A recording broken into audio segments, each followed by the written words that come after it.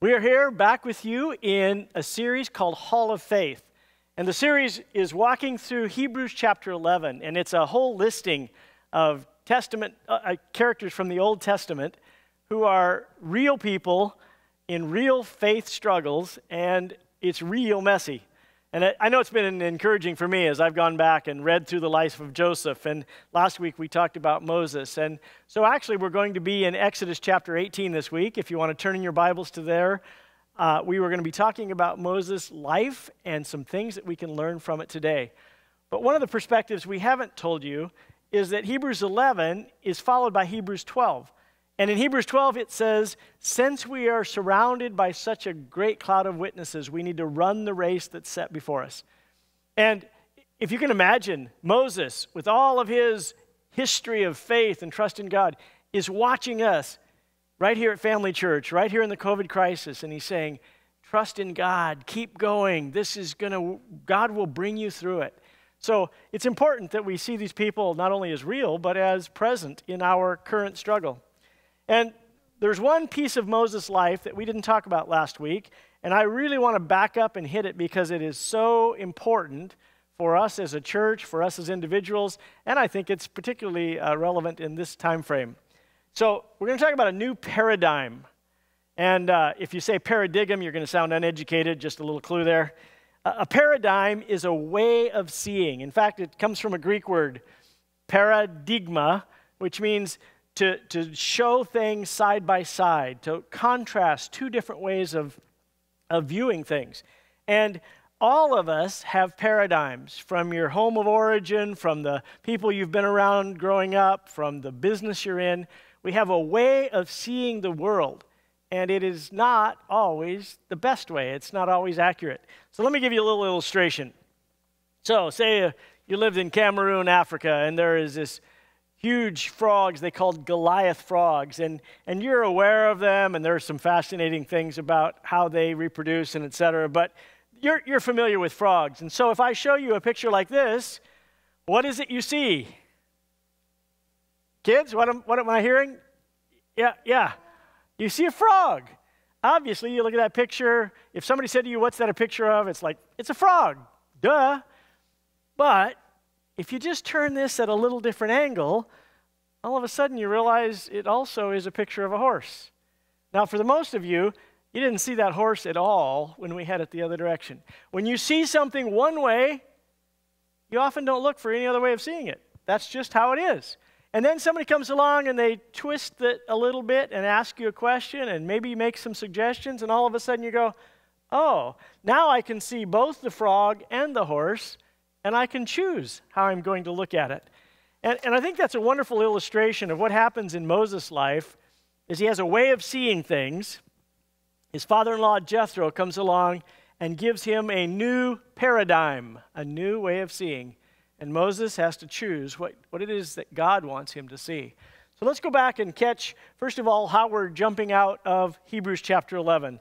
This was kind of like the highlight reel of Moses' life. It says, he regarded disgrace for the sake of Christ as of greater value than the treasures of Egypt, because he was looking ahead to his reward.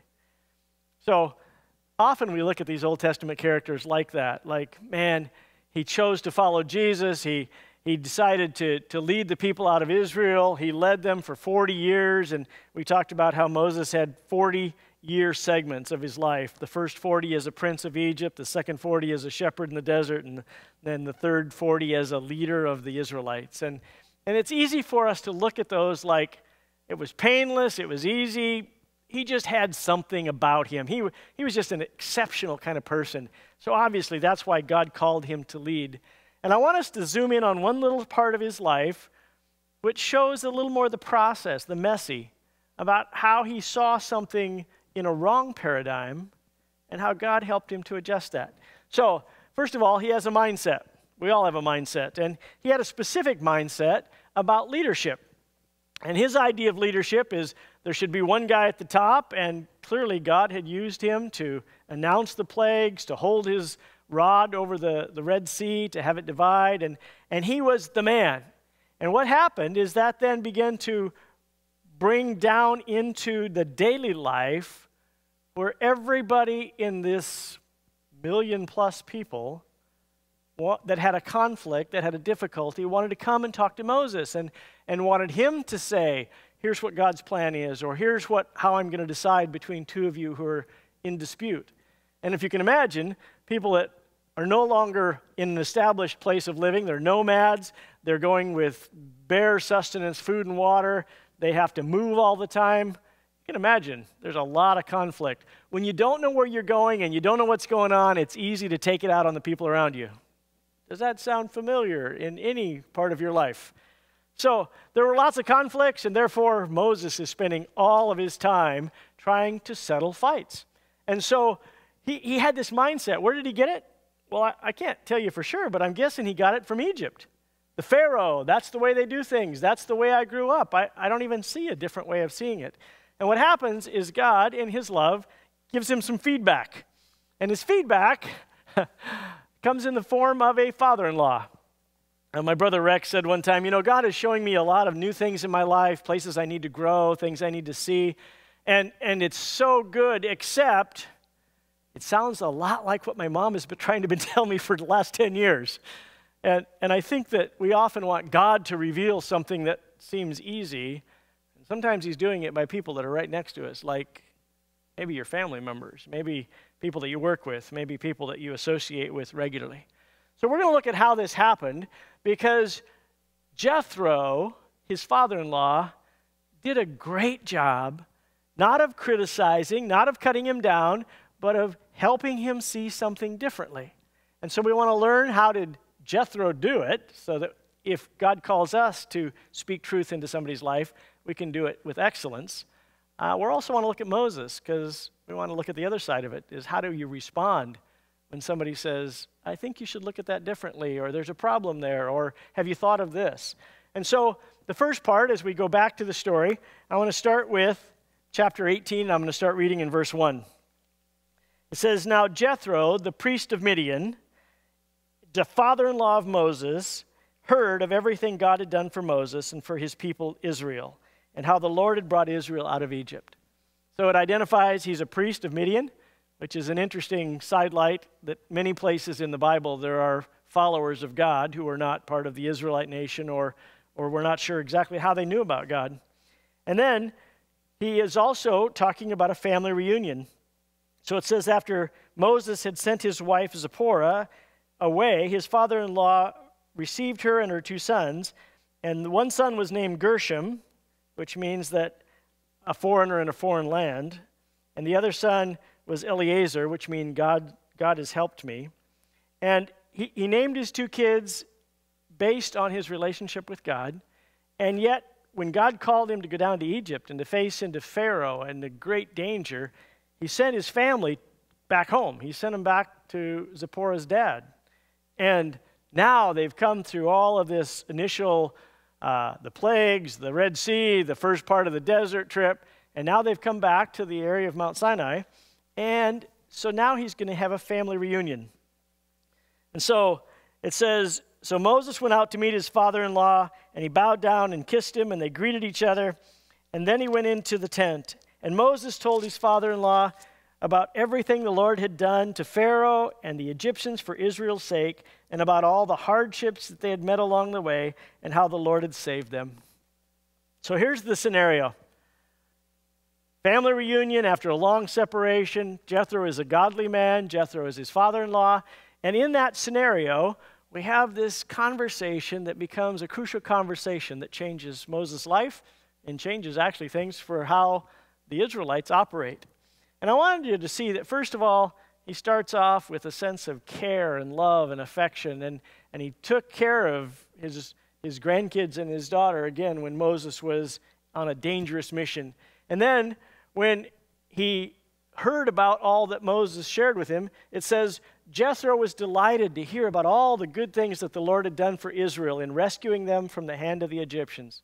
So he was just happy with him. He listened to him and he encouraged him. And then he said, Praise be to the Lord who rescued you from the hand of the Egyptians and of the Pharaoh, and who rescued the people from the hand of the Egyptians. Now I know that the Lord is greater than all other gods, for he did this to those who had treated Israel arrogantly. I want to suggest to you that people who have the most right to speak truth into somebody's lives are people who, first of all, listen well. And that's one of those forms of encouragement. In this time when everybody's more stressed out than usual, man, we need encouragement. We need to listen to each other and essentially say, wow, that's great, and God's working, and now that your story has helped me have more faith in God, and we can share that together. And so he begins with saying what's right. He begins with saying, I care about you. He begins with that part of the relationship. And then, as the story unfolds, he also has another conversation. So he finds himself in a place where he sees Moses doing something that he doesn't think is going to work. And so he has to decide how to handle that. And he challenges him in a very powerful way. It says, the next day Moses took his seat to serve as judge for the people, and they stood around him from morning till evening. So what do you do in the desert when you got nothing else to do? Apparently, you fight and have disputes, and then you want to come to the man, to Moses, and he's going to sit there in his chair, and he's going to tell you what God's plan is. This is the same Moses who received the 10 Commandments and a whole lot more. This is the same Moses who wrote all of the Torah, the first 5 books of the Old Testament. And so he is well-versed in what God's plan is for them. And you think about how difficult that must be. We have all of God's word given to us with so many stories and the thoughts of God and what is morally correct and what is really spiritual. And you realize that they not only didn't have this, but they had been raised in Egypt, and they had all kinds of mixed messages that they had received. And so Moses had to straighten him out. And so he's doing that all day long, day after day after day. And so Jethro is sitting there watching this going on. And it says, when his father-in-law saw all that Moses was doing for the people, he said, what is this that you're doing for the people? Why do you alone sit as judge while all these people stand around you from morning till evening? It's another good principle. Ask a question before you make a statement. Sometimes we are bursting with great advice because we've got such great ideas and everybody ought to listen to us.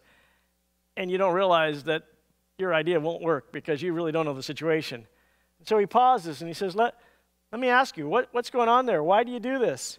And Moses answered him, because the people come to me to seek God's will. And whenever they have a dispute, it's brought to me, and I decide between the parties, and I inform them of God's decrees and God's instructions. You see, the law that Moses eventually wrote down, it not only included the relationship with God laws, it talked about how they prepared their food, about how they ran their schedule, about the holiday calendar. It talked about disputes and finances and all kinds of stuff.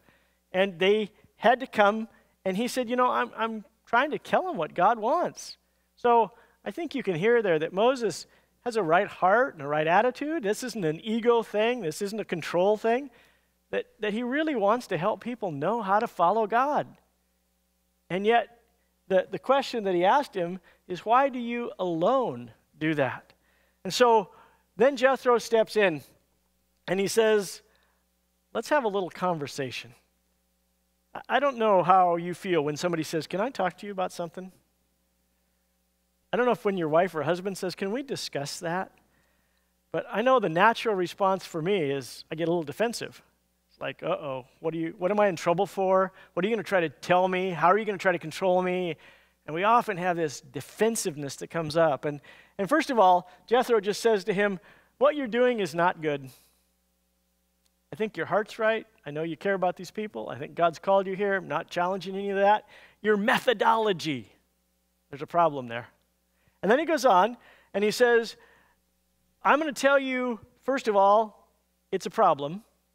I know that I have a compassionate heart for people, and sometimes when I'm trying to bring correction, my wife was sitting there one day after I'd talked with somebody, and she said, I think you were so nice, they didn't know what you said. So I have to push myself to be a little more clear, like, this is a problem. I don't think you're going to be able to continue in serving in the place you are serving if you're continuing in this behavior or whatever. So he was clear, and then he went on and he was caring, and he said, you and these people who come to you will only wear yourselves out. The work is too heavy for you. You cannot handle it alone. See, the paradigm of Moses is God called me, I'm the man, I've got to do this alone. That was his problem. And Jethro looks at that and he says, are you kidding me? How long do you think you can stand there or sit there, he at least had a chair, while these people come to you day after day, hour after hour, 12, 13 hours a day. You're listening to people gripe and complain and the disputes and the hardship. How long do you think that's really going to work for you?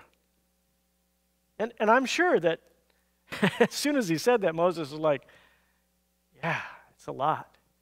I remember Pastor Ed said to me some years ago in ministry when we were right at a crucial change, he said a very simple statement. He said, ministry is hard, but it shouldn't be this hard. And I realized that I just kept adapting and trying to work harder and trying to work around it. And I needed to address some things, and I needed to step into some things. And Ed said it shouldn't be this hard. And there was like a little light bulb in my head. You're right. It shouldn't be this hard. One little sentence said caringly and in love. And so Jethro's like, man, this is a marathon. You're trying to run it like a sprint, and you can't sustain this. The strain will kill you. And besides that, it's killing the people.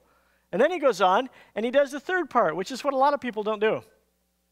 He says, here's something you might want to try. And he says it graciously. He says, I'll give you this idea, and you see if that's the Lord's will for you. He doesn't say it's not a control issue. See, I know that we all like to have our opinions, and we often want to air them and tell people what they should do, or we talk about people because they're doing stuff we don't think they should do. And you know, criticism and gossip and all those ugly things, and let me tell you, right now there's a lot of ugliness out there.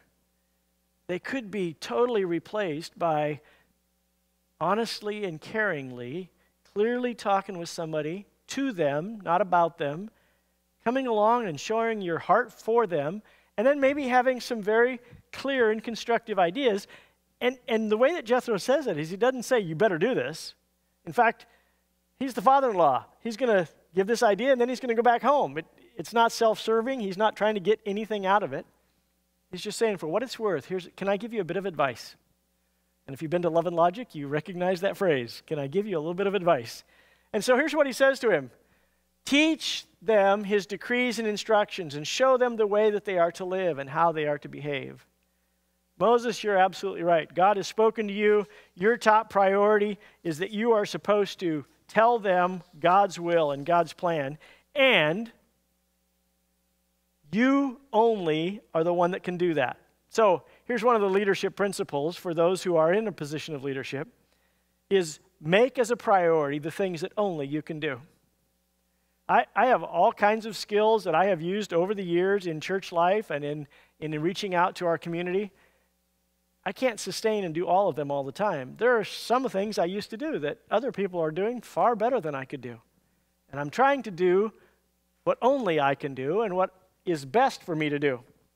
So he says, you teach them, teach all the people. Don't just handle the problems. Have the whole group understand what is going to, what God's will is, and help them to do things right beforehand instead of just solving problems afterwards. And here's the important principle. He says, I want you to train them instead of just decide what the conflict is over.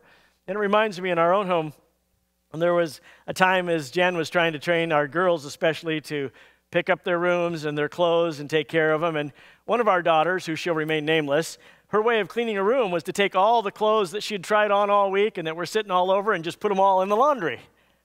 Then they were clean. Then she could go do whatever she wanted to do. And Mom's like, oh, no, that's not going to happen. I think it's time for you to begin doing your own laundry. And so we began to have a line in our house that when you get to a certain age, you start doing your own laundry. Well, then as we have 3 girls, and as the laundry system became more complex, you'd have somebody that would do their laundry and then leave it in the washing machine, and nobody else could do their laundry because they hadn't taken care of it. And so Jan had a little conference with him. And she said, if you don't get your laundry done in this 4-hour block of time that I'm giving you, then the next time you need to do your laundry, we're going to go to the laundromat. And you're going to pay with your money, and you're going to stay there while your clothes are washed and while your clothes are dried. Is that clear? Here's the goal. Here's the consequence. Here's how it's going to happen. And you say to yourself, that's a great idea, but you know what? It takes a lot of time. It takes a lot of effort. It takes a lot of intentionality.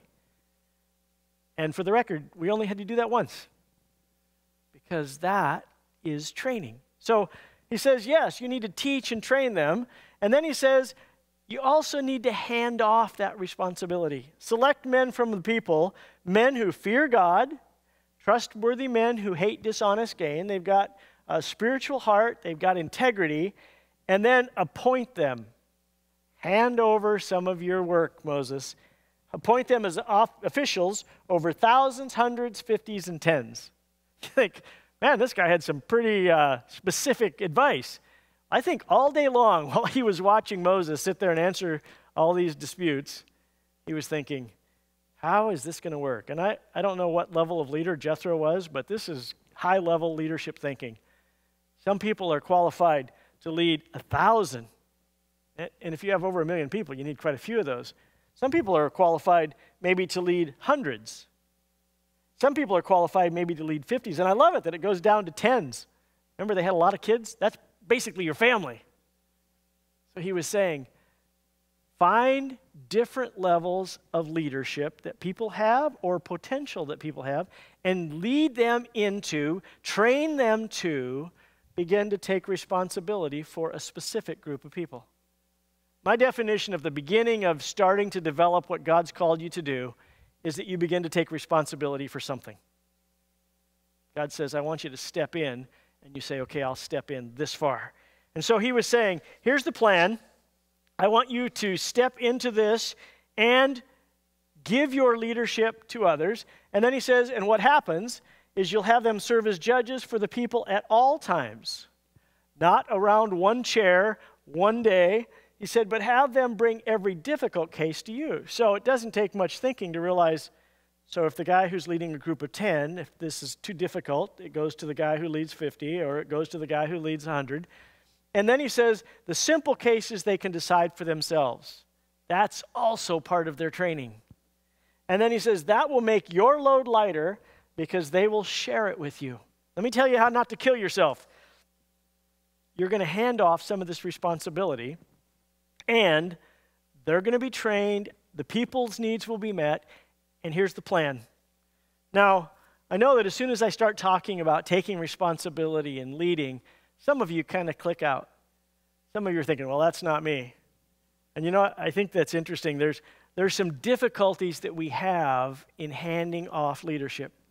Sometimes the difficulty is for the person who is already a leader. I want to hang on to control, or they won't do it as well, or they don't have enough experience, or whatever the I don't think they've got enough is. But quite often, the problem is on the other side. People think, I don't have enough. I don't have the background. I don't have the knowledge. I'm too old. I'm too young. I'm too whatever. So when God begins to call them to step in and take responsibility for something, it's easy for you to kick out and say, that's not me. Which, isn't that interesting? That's exactly Moses' story. Now, here's the guy who's leading this whole group of people. Where did he start last week when God said, I have a job for you? His first statement was, I can't do it. I'm the wrong person. You got the wrong number. I'm incapable. I can't speak well. And I think the problem that Moses had is the same problem maybe you have. Is you have a little picture that says, if you're really going to be a godly leader, then you have to be somebody who's ready to speak eloquently to a group, to lead lots of people, to be available to hold on to a group and to shepherd them through all kinds of difficult things. You have this ideal box that says, here's the perfect leader, and that's not me. And that's exactly what Moses thought. And now God has developed him through this process, and now he's saying to Moses, now what you've learned, I want you to pass on. Moses, I want you to be people helping people find and follow Jesus. The same thing that we are trying to help you get involved in. That's what God was working with Moses on. And I want to tell you, both the current leaders and the people who God is developing have to learn to see a new paradigm. They have to trust that God is at work and that this is in fact going to be what actually gets us to doing God's will in a sustainable way. So, several years ago, about 8 years ago, we were in a series called Catalyst, and we were talking about what are those things that catalyze your growth? What are the things that help you grow spiritually? And one of those things was serving God, getting involved somewhere, taking responsibility, doing something where you are committing to doing something for the Lord, stepping out of your comfort zone. And I remember after that service on Saturday night, there was several people wanted to talk to me, and there was this young guy came up, and his wife was nearby, and he was just obviously moved. He'd been crying, and he said, "Thank you so much for that message." While I was sitting there, God just tapped me on the shoulder and said, "You need to get involved." And he said, "Paul, I'm here to serve the Lord. However, I'm willing to volunteer. Wherever you need me, I'm ready. I just want you to know that." And that young man was named Jason Howell. And I didn't know much about him at the time. He was a nice guy. He was clearly sincere. God had moved his heart. But I knew he'd had some drug history, and I didn't know all the story about it. And he had a young wife, and I knew that she was a pastor's daughter, and I knew that there had been some church hurts there. And I thought, yeah, maybe this will be an awesome development. But, yeah, I don't know. You know, it's easy for us to see people's problems instead of their potential. And yet God clearly moved in this young man, and the exciting story is God has been taking him step by step by step through a leadership growth process. And not everybody who's called to be a leader is going to end up on staff, but Jason and Shaughnessy were called then to serve in Green, and they're going to tell you a little bit of their story. Hi, my name's Jason. And I'm Shaughnessy. We're the house. We have 3 kids, and I often get them mixed up, so what are their names? Emberlyn, Asher, and Audra. Thank you. And our story, before we were married, we were actually both followers of Christ, but we had very different backgrounds. I was not raised in the church, and I come from a family of pastors. In fact, my great-grandfather, Claude Wells, was a pastor down here in Myrtle Creek. Yeah, and so we began to join Family Church right about the time that the Green campus opened in 2013. And we quickly felt called and pulled by God in our hearts to get on mission, to join him in what he was doing at Family Church. And we joined in the student ministry. You did. Took a little bit for me. Yeah, it took a little coaxing. I remember those conversations. But after a few weeks, we were both serving as a team in the student ministry at the Green campus. And we did that for the last 7 years. And at one point, we became the leaders. We were over the ministry and kind of led the charge there, and we saw amazing things happen. Students' lives transformed, parents learning how to disciple their kids, and we got to do a lot of fun stuff too. There was one point where I got to watch a student eat a mayonnaise-filled donut. Yes, and my favorite was when we played a game throwing squids around. Yeah, ultimate squizbee. You should try it. But we had a lot of fun, and we saw God do some amazing things in the hearts and the lives of teenagers at the Green campus over the last 7 years. And just like we felt called to join that ministry, over the last year we felt pulled and called by God again to make a change. And at first, I didn't want to. I said, "No, God."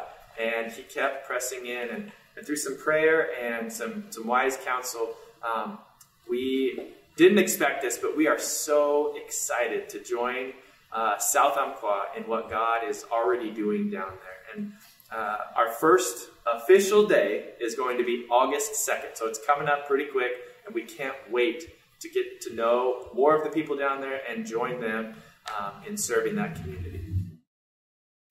Isn't that an exciting story? You know what's exciting for me, having been here at Family Church a long time, is to watch how many people God has brought into the church fellowship, come to a relationship with himself, have grown through the process of learning to lead themselves, repairing their marriage, learning to raise their kids or whatever stage they're at.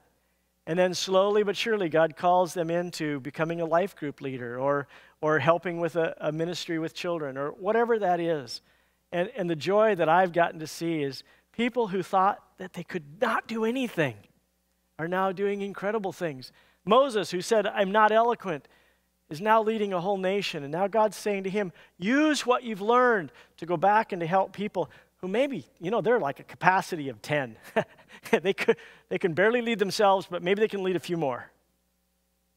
Let them go through that process of developing. Because sometimes the blindness, the paradigm that's missing is for the leaders who are currently leading, to see the potential in those who God is calling. Many, many more times, I think the paradigm shift needs to be with you. Because you've got those blocks in your head that say, I can't do it because, I'm not qualified because, I don't think that would work because. And let me just challenge you to quit looking at the frog, to begin to see a different picture, begin to see that God is so powerful that he could use even you, and begin to listen to where he wants you to step in and to take some responsibility and to begin to have an influence. Because see, bottom line, leadership is not about a position, it's about influence. It's about how you respond in your life group. It's how you reach out to your neighbors, maybe even inviting some neighbor kids to come to your backyard for VBX. It is all kinds of different ways in which you can begin caring about people and speaking truth into their life. And if there's anything we can learn out of this story of Moses, is when you need to challenge somebody, you need to speak the truth in love, and I'll add with wisdom. And then the second part of it is the humility that Moses showed, because Moses made some changes. He had a paradigm from Egypt. He had a paradigm that he was used to. He had a paradigm that was sort of working. God, through Jethro, his father-in-law, his family member, gave him a new paradigm and said, you need to focus your attention not on sitting there all day long answering alone. You need to begin to train and to choose and to appoint other people that can take the load with you, that can bear the strain with you. And Moses, in humility, listened. Now, sometimes when people approach you and challenge you and talk to you, when they say we need to have a talk, sometimes they don't do it very well. They're not like Jethro. They don't make it clear and caring, and sometimes they don't even have any suggestions for how you can actually put it into practice. So let me caution you. Even when somebody doesn't do it well, even when you're not exactly sure of their motives, sometimes God is speaking through them, and you need to ask yourself the question, is it true? Is this something I need to hear? I remember when we first started talking about having baptisms in the service, and I was very resistant to that. I loved the way we did our baptisms, where people got to share their stories, and they had supporters that came, sometimes from other churches that could come because we had them on Sunday afternoons. And so I was resistant to that. And the more I listened and the more I thought about it and the more I tried to see a different paradigm, I could see how absolutely encouraging it would be to the whole church family to watch people get baptized. But I had some real hesitations. But, over time I began to think that God was leading us that way. And we began to start asking the question, how do we do this instead of what's wrong with it? And there have been so many places in my life where I saw things a certain way. And God used loving people around me to say, there's a different way of seeing that. And you know what they call that? That's called growth. If you can't look back and see how you used to be wrong, then you're probably still stuck there. If you can't look back and see that you used to be foolish, then I'm afraid you're still there. So seeing a new paradigm is the process of spiritual growth. You see things differently. And then he changed his attitude. He shared his leadership. And it goes on to say, he listened to his father-in-law, and he did everything he said. He chose capable men from all of Israel, and he made them leaders of the people, officials over thousands and hundreds and fifties and tens, and they served as judges for the people at all times. The difficult cases they brought to Moses, but the simple ones they decided for themselves. When I read that, I'm thinking, okay, Moses, there's no slam dunks for you anymore. You get nothing but the Supreme Court cases. But it was the way it was supposed to be. And it's interesting?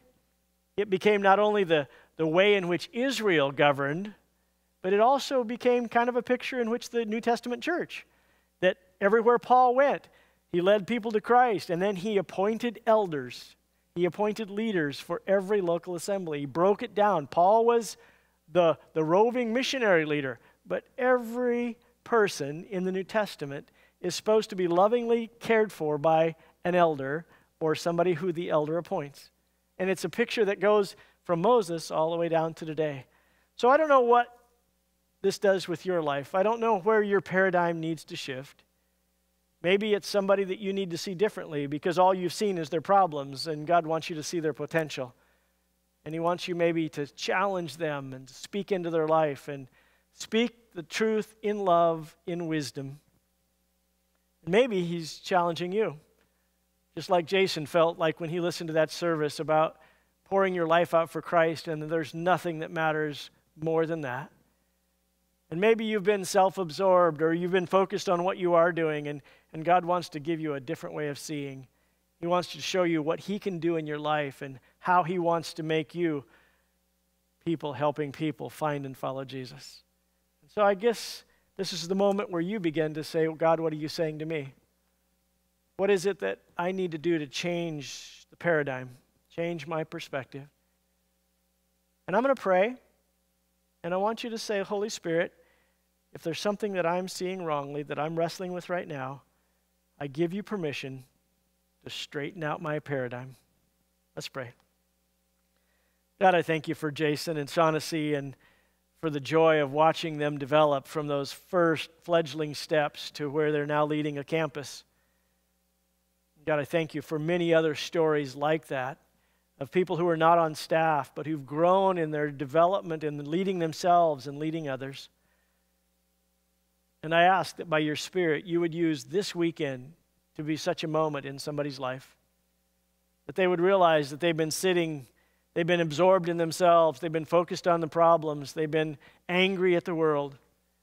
And you want them to get up off the couch and get out there and do something to make a difference for you. And I pray that right now you would be knocking on their heart and say, you've been thinking it's all about you, but it's not. That God still has a plan and a purpose, and he's inviting you to be part of it. He's inviting you to serve and to learn and to listen and to grow.